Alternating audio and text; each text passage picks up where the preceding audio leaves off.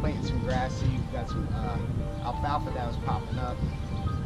And, yeah, not been a pleasant year for our grass out here. So I'm going to toss down some dirt first, then the grass seed. So who am I? Who am I? And then more dirt. The reason why we do it like that with 2 layers.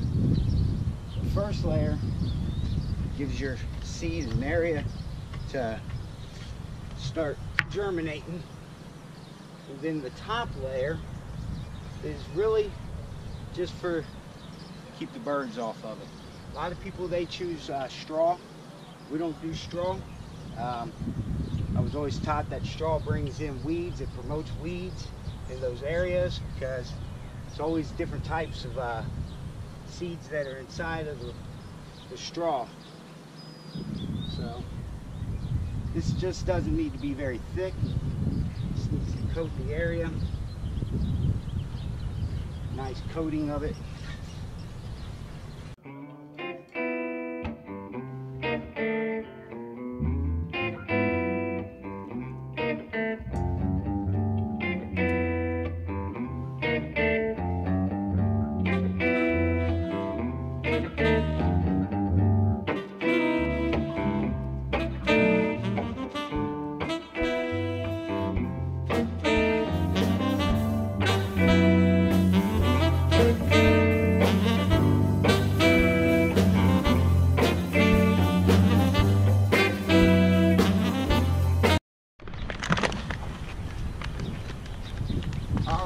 So you see we got the dirt down, now we got the grass seed down. You want to be as generous as you can with the grass seed. This is roughly 2 pounds in this area, so 1 pound per square foot, cubic square foot. So I'm going to go ahead and toss some more dirt on top of this, just a nice coating, like I said, to keep the birds off of it. You shouldn't see any grass seed. And then we're going to water it, so I'll chime back in after we get the dirt down and right before we water, so we can talk about the watering issues. So, all right.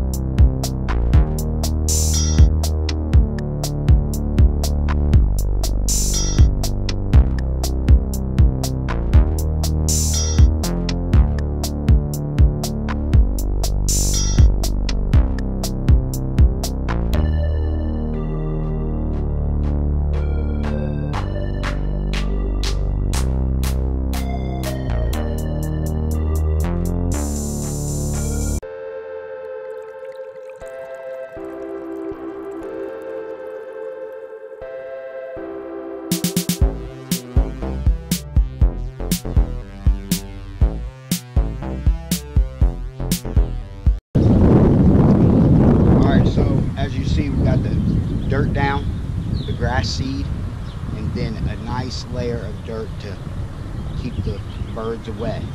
So now we're going to water, and it should typically be water enough to where you can kind of see it rise, let it settle, do it again. So it's really eyeball. You don't want to water too much nor too late nor too little. The trick is we're going to have to wait till this evening to water. Only on the first night we'll water in the evening. The rest of the time we'll water in the morning, and we'll keep everything on a regular schedule. And we should be looking at grass maybe 2 weeks.